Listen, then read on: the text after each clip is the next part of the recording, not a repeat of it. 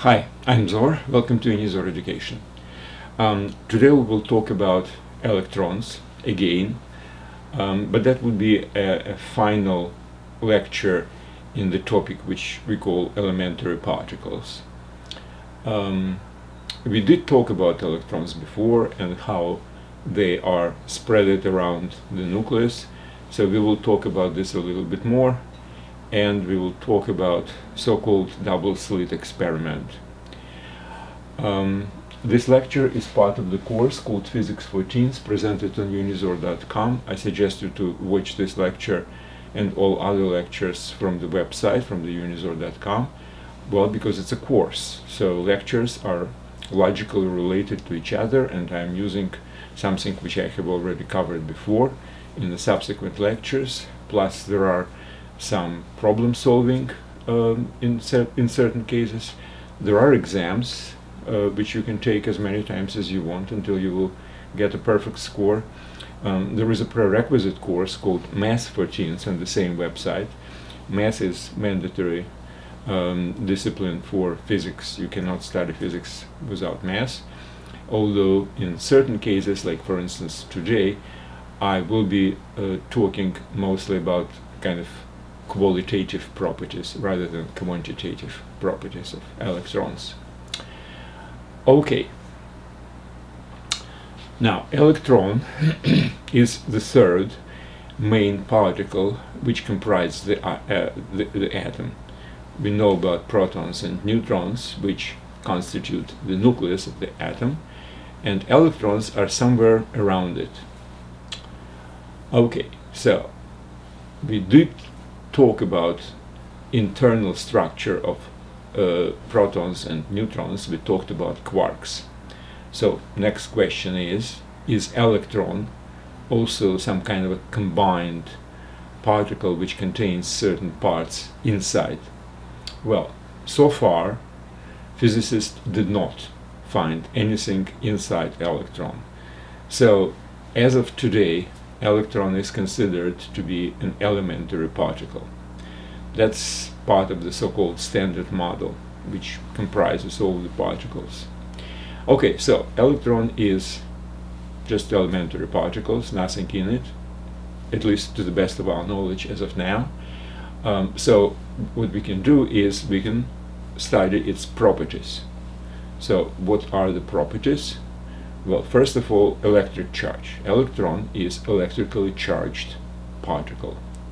Now, when we talk about measurement of the electric charge, well, in the macro world we use something like gluons, which is a very, very large, actually, unit of measurement.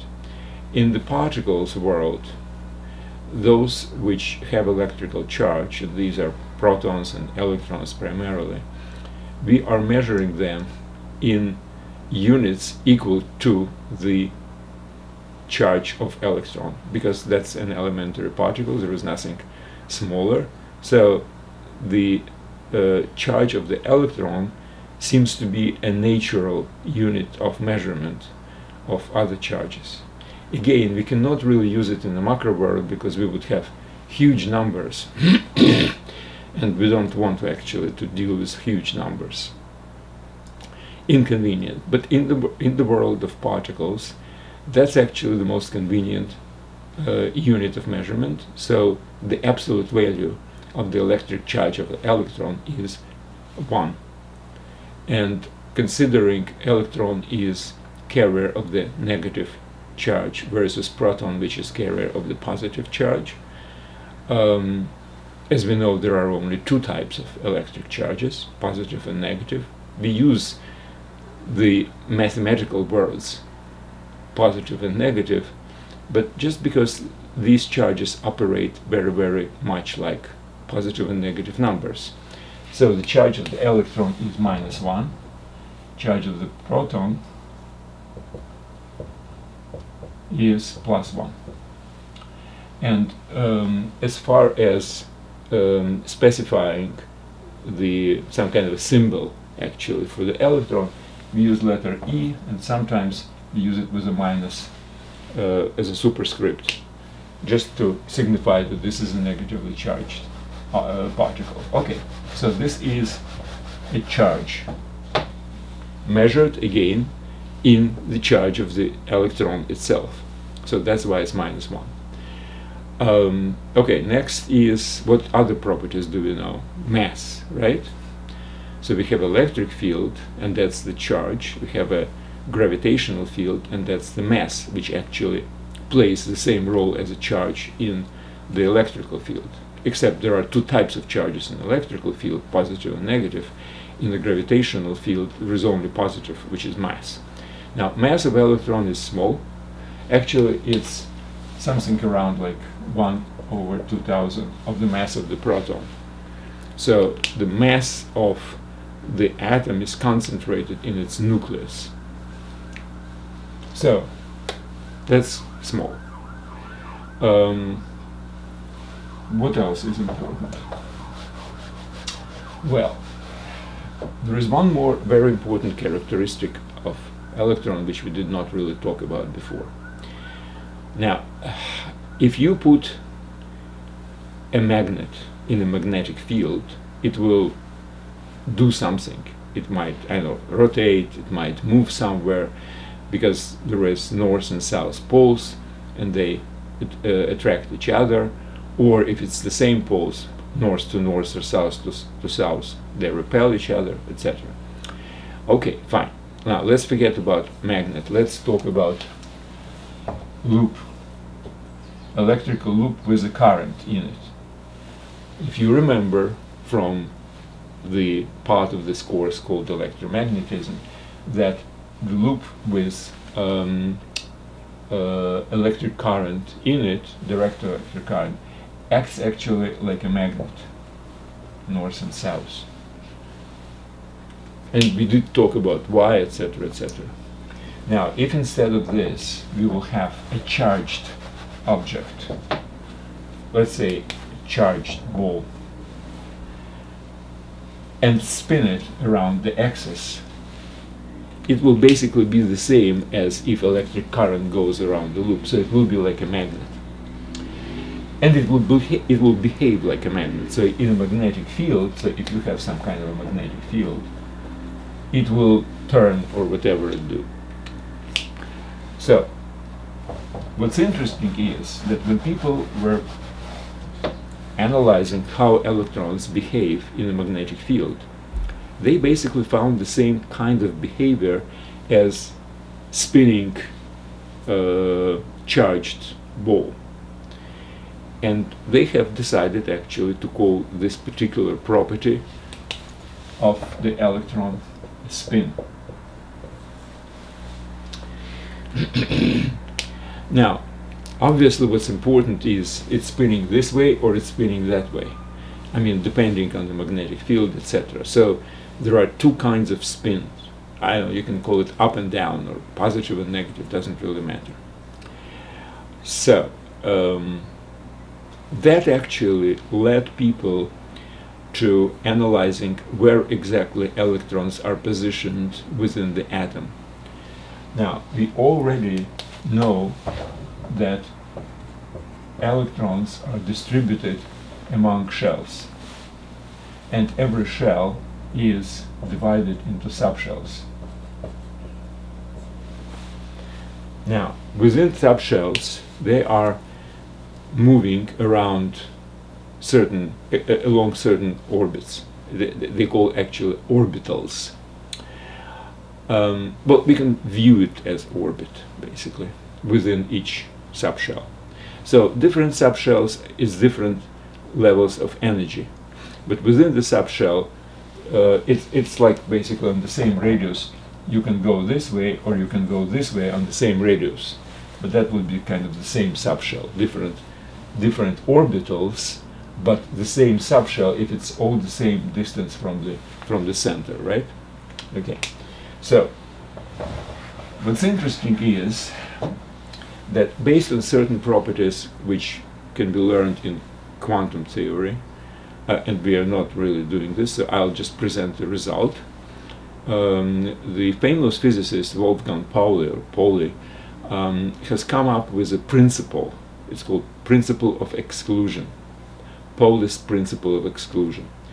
Now, this principle says that if you have the same orbital, no more than 2 electrons can share this same orbital, and if they do, if there are 2 of them, no more than 2, but maybe 1.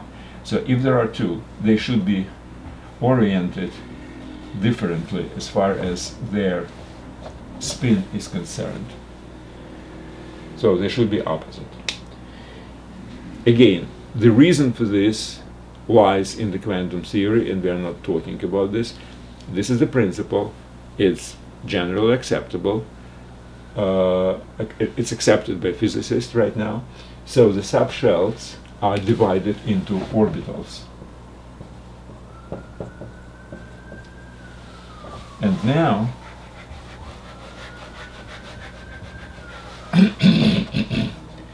now we can actually put everything we know about distribution of electrons around the nucleus into a very nice table.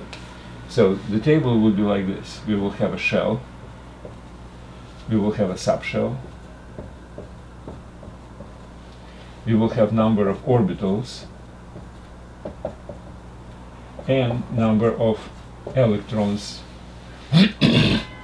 in each subshell. So shell number 1, if you remember, number of subshells within a shell corresponds to the shell number. So shell number 1 has 1 subshell. And again, if you remember, it was called by the letter S. It's the first subshell. Now, number of orbitals, again, that actually follows from the quantum theory, is, okay, if subshell has certain number m, then the number of orbitals is 2m minus 1. So that would be 1. Subshell number 1, and this would be 1. 2 times 1 minus 1. And it has no more than 2 electrons, right? So basically, as a result, the total of the first shell is 2. Now, the second shell. Second shell has 2 subshells, if you remember, S and P. Number of orbitals. S is the first subshell, so it's 1. P is the second subshell. 2 times 2, 4 minus 1, 3. Now, this has 2. Each of these 3 has 2, so altogether the subshell has 6 electrons. No more subshells here, so the total is 8 for the shell. That's the second shell. Okay? Well, let's just repeat it for the third shell, and that's it. Actually, in my notes for the lecture, and every lecture has notes, by the way, like a textbook, I think I have 4 shells. So, but let's finish with number 3. So the third subshell, it has 3, third shell has 3 subshells. So it's S, P, and D. First, second, third. 3 and 5, right? Number 3 times 2, 6, minus 1, 5. 2 of each orbital, so that makes it 2, that makes it 6, and that makes it 10, and the total is 18. So 18 is the number of electrons on the third shell. Now the fourth will be 32, etc. So that corresponds, by the way, these numbers corresponds to whatever we were talking before, when we were talking about electronic structure of the atom. And basically what I have added is I added the concept of an orbital and principle of Pauli, which gives that every orbital can have no more than 2 electrons. So the maximum for this would be 2, maximum of 3 orbitals would be 6, for 5 would be 10, etc. So that's basically the structure of the electron cloud around the nucleus as we understand it right now. Okay, and basically that's all I wanted to talk about, properties of electrons and their distribution around the nucleus. Now, the second part, if you wish, of this lecture is dedicated to a specific experiment which basically puzzled physicists. So I'll talk about this. It's called double slit experiment. Well, maybe you heard about this, maybe not, but this is something which really puzzled physicists because they just don't know why it happens this way. They basically state that that's the way how it is. It's like in medicine. We, in many cases, we don't know the real underlying reason behind some kind of an illness. We know the symptoms, and we treat symptoms without really a good understanding of what's on the molecular level happening inside the body. Well, same thing here. So I will present this as a symptom, as a behavior of an electron, without real explanation of why it happens. Well, because I don't know it. Now, the famous Nobel Prize, actually, physicist Richard Feynman has a very interesting lecture about the same thing. It takes about an hour, and that was done a long time ago. And then recently I have found another lecture presented by someone called Al-Khlili, if I'm not mistaken. Al-Khlili, something like this. Now this presentation is much shorter, about less than 10 minutes, and the guy was very artistically presented the same thing, with obviously aided by a computer, with computer pictures, much nicer. I do suggest you to find on YouTube the lecture about two slits experiment done by this gentleman. He is in tuxedo with a bow tie. I mean, it's really very artistically done. I will not be as artistic, but I will try my best to explain what exactly this experiment actually is. I suspect that certain physicists actually were so much inspired by this experiment that actually that determined their profession as a physicist. So anyway, first of all, let's think about what happens if something like you have a box of sand with two holes, and you have some kind of a tray here. So you have a sand here. So sand goes down through these holes, and it will form some kind of a two piles, right? Normal, everybody expects it, no big deal. Now, every particle actually behavior is exactly like this. I mean, if you will take instead of sand some other particles, however small, you will basically have exactly the same result, or big, or whatever. Another example, which actually is the one which Richard Feynman was using, he was using a screen with two holes and some kind of bullets which are flying randomly. And then this is a screen, and they will also be in this particular kind of fashion. Across these openings, you will have the concentration. So you have two concentration of bullets on this screen. Normal, fine. If we will do it differently, instead of particles, we will take light. And light, as we know, is electromagnetic waves, right? So there is some kind of a source of light here. So there is a flat wave front. It goes to two slits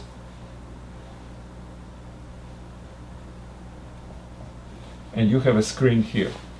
What will you have on the screen? Well, if slits are sufficiently close to each other and sufficiently small themselves, you will see interference picture. So you will see bright spot somewhere in the middle of the bright, and then less and less and less with, so this is bright, this is dark, this is bright, this is dark. And why? It's interference picture. We did talk about interference in when we were talking about waves in the previous part of this course. Okay, that was explained, that was in that particular lecture. It all depends on how these two different rays from two different sources actually, and these are sources of new waves according to the Huygens principle, if you remember. So how they come? If they come in phase, the distance is the same, so they come in phase, which means it's increasing the amplitude of each other. If they come out of phase, so the difference between this length and this length is exactly half a wavelength, then they will nullify each other. So one wave goes this way, another wave goes this way, and whenever this is plus, this is minus, whenever this is minus, this is plus, and the result will be this. If your waves are, now that was out of phase, if they're in phase, which means it's this way, the result would be double. That will be something like this, right? Amplitude will be greater. So, and that's kind of understandable as well. You have in phase, out of phase, in phase, out of phase, bright, dark, etc. Great, and that's also kind of understandable from the wave theory. So the particles behave like this.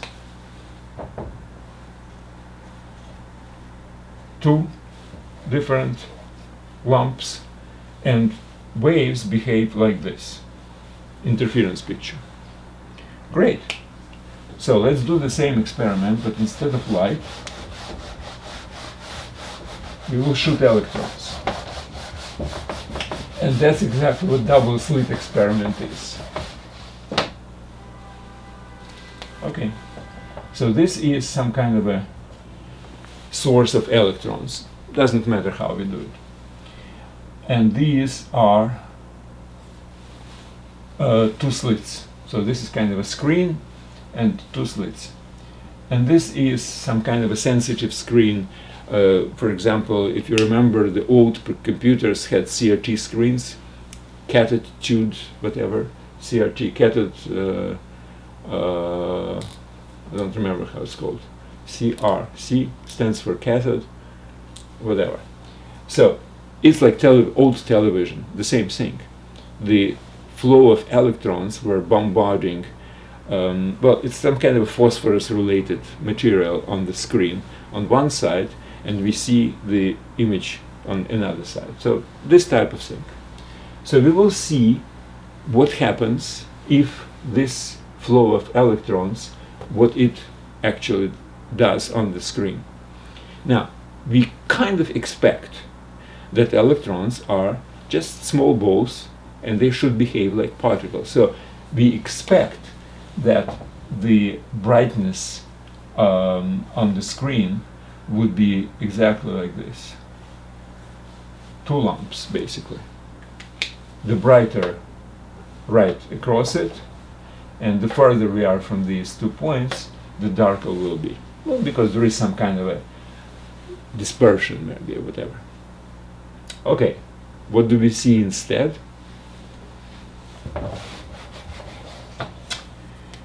Again, I'm not as theatrical, but instead you will see exactly interference picture.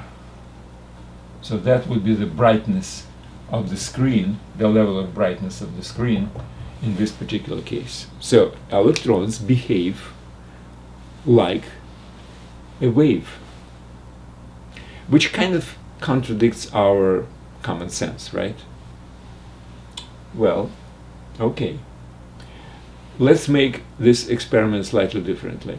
Maybe electrons, when they go in bulk, many of them, they somehow feel each other, and that what makes this type of a distribution. Let's do it differently. Let's do it one electron at a time. So it will be hit from this electron gun, or whatever you call it. It will hit either this or that slot, or slit, rather, slit, and see what happens. All right, okay. So what we will have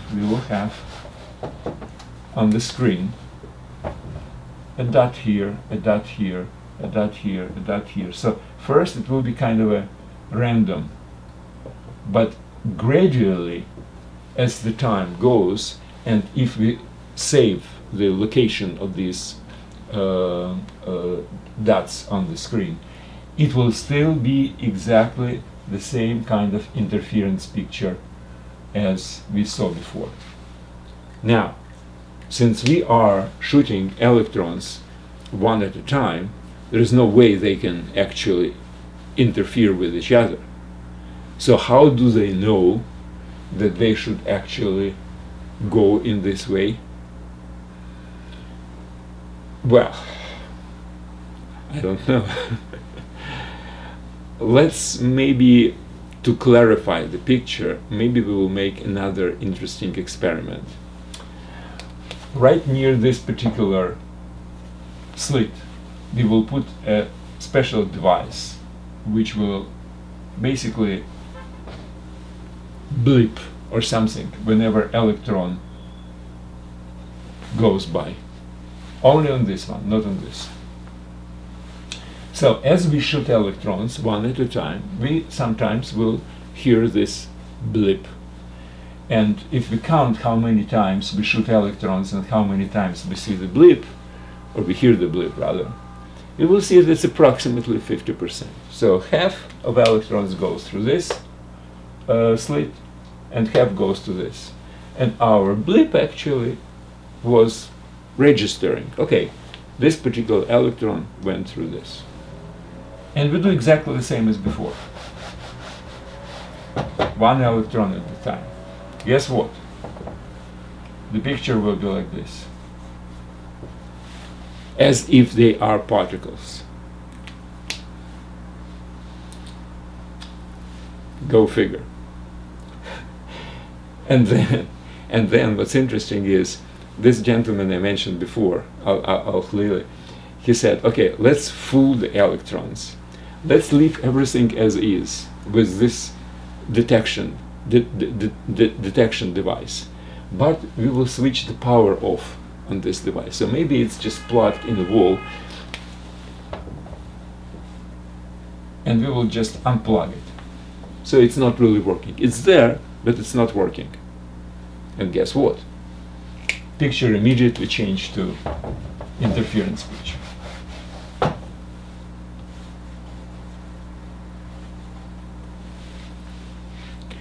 Well, that's probably where I should end.